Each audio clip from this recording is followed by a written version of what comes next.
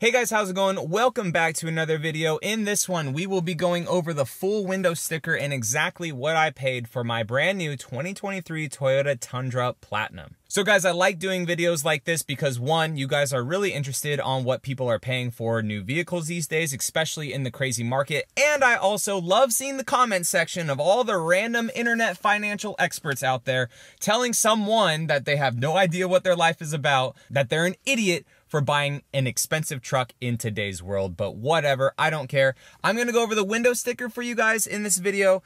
And also I have my paper right here telling you how much I put down on the truck, my APR, and also how many months I financed this truck for. So first, let's go over the window sticker. We're gonna start with all the standard equipment that this truck has. This is a Platinum Tundra. It does not have the iForce Max motor. We have the normal iForce engine. It is a four-wheel drive part-time truck. The Platinum does not get the TRD off-road treatment, which does suck. And this truck, I got a lot of questions. I failed to mention it. This truck just has the normal multi-link rear suspension. I do not have the airbags on this truck. So all those standard features bring the MSRP, the base manufacturer's suggested retail price, to $63,005.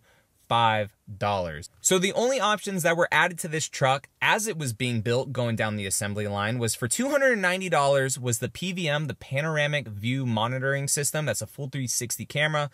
And the tow mirrors for $290. And then also the power running boards and the power bed step. These options are awesome. I like the tow mirrors in this truck way better than the tow mirrors on the Sequoia. It looks proportionate on the Tundra. They're actually functional on the Tundra. I could see like everything behind me on it too. The 360 camera view, perfect for such a big truck while you're parking. And the automatic steps are awesome. They swing out super far to the point where you can actually use them as a step. The bed step is awesome. That saves me a mod and an install I have to do in the future. And it's automatic. Very, very cool. Adding those things to the price brings our total MSRP to $64,645.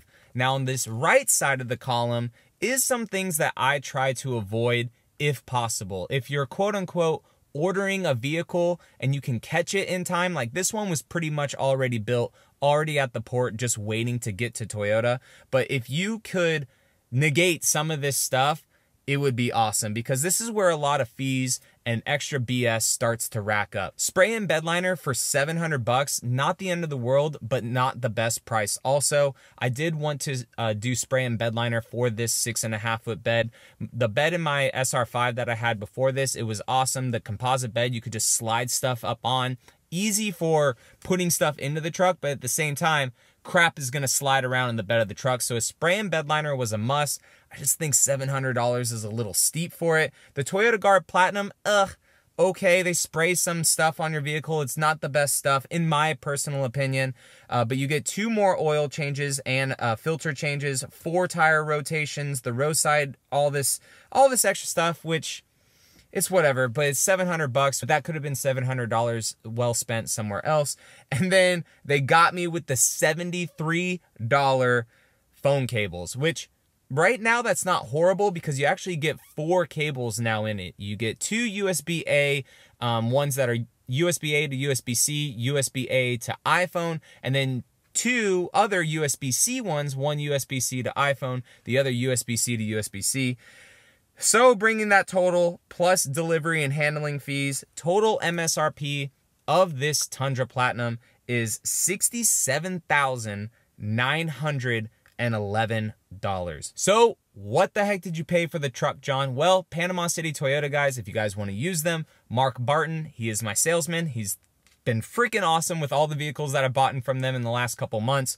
But I paid MSRP for this truck minus $2,500, okay? So got this Tundra under MSRP. Now granted, that may not be for everyone, right? I've bought 2 pretty expensive vehicles from them in the last 2 months, and also my SR5 Tundra before that. So I have an established relationship at this dealership. I send them people all the time. So just keep that in mind, you know, when you're shopping around. But regardless, Panama City Toyota does MSRP, whether it's a TRD Pro, whether it's a Corolla or whatever, and they may have room to negotiate on certain vehicles, okay? So this one was coming in.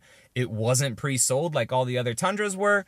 That is the price that I got for the Tundra. MSRP minus a couple thousand. Could not be any more happy for this truck, and I didn't have to wait, which is awesome. Now the finance stuff. Keyboard warrior, financial warriors, get ready. How much did I put down on this truck? I put $20,000 down. I put $20,000 down on a depreciating asset, okay? But now, before you go into the comment section, calling me an idiot, I'm talking about you financial people, I have a YouTube on these vehicles. The YouTube pays the car payments of these vehicles, which I am so thankful for, that you guys like this content enough. You want to learn about this content and everything like that, that the YouTube covers it. Now, why did I put so much money down though? Well, it was to bring that monthly payment down by a lot, because interest rates still are pretty high, and I wanted to bring the monthly payment down a lot because my wife and I were in real estate, and if you guys know anything about real estate or purchasing big stuff, huge things come into debt to income ratio. So the more debt you have out there, doesn't matter how much you make, if they start to get super close to each other, you can't buy stuff. So I'd rather put money down on this to bring that debt to income way down, because you guys know I have quite a few vehicles for this YouTube channel. So I wanted to bring that debt to income way down. So if we were to buy a house or a condo or something to invest in like 2-3 months, I don't have a crazy car note for this. Putting a big amount of money down though right now while rates are very high is also another play in this too, because I was able to finance this for 60 months at 5.6% APR. Now the next tier above that, if it was 72 months, that APR jumped up to 6.9 or something like that. Absolutely insane. It was only a difference of like $90 a month or something like that. But the term of the loan, I was spending over $4,000 more in interest. Now, you can refinance vehicles. If rates go down into like the 3s or 4s again, yeah, I'm obviously going to refinance to get my monthly payment even lower than what it is. But for right now, that is what I'm at. The reason I put so much money down is because I do plan to keep this truck for 2 years, 3 years, however long it takes Toyota to do a refresh on this Tundra. That's how long I plan to keep this truck. So having a lower initial monthly payment, knocking the price down by 20 grand on this truck too, so I'm not, you know, crazy invested into it with so much money like owed on the truck. I hope that makes sense. So some of you guys are shopping around. You guys don't want high interest rates. Well, a way to combat that is, unfortunately, to put a decent amount of money down to bring it down to, you know, 48 months, 60 months, whatever you can handle financial wise, to have a lower percentage APR, because APRs right now, if you're financing anything for 72 months plus, you are just getting shafted with APRs. They're insane right now still. So guys, hope this video helped you out. Let me know that I'm an idiot down in the comment section, or tell me you're excited about this Tundra as much as I am. And I will catch you all in the next one. All right, see you later.